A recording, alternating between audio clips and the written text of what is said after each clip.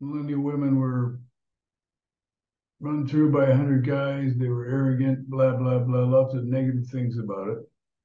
And said, what I teach doesn't work because they don't want a man in a suit.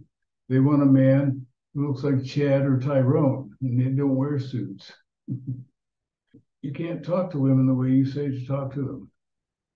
They're different. They're all left-wing liberals, and you can't say anything about anything or they're offended. How would you handle that? You can just look at them and tell. I think anybody can if you know anything about body language. Read body language. Pretentious, arrogant fucks are easily spotted. They're just silly. I mean, they walk like they're trying to impress. They talk like they're trying to impress. They stand like they're trying to impress. You don't want people like that. They're just phony down to their fucking ankles. Point is that you don't go down the rabbit hole with them about politics or controversial issues like abortion, immigration, Trump, gun control, whatever the fuck. You just don't discuss it. You say, well, I'm not worried about issues like that. I don't care, frankly.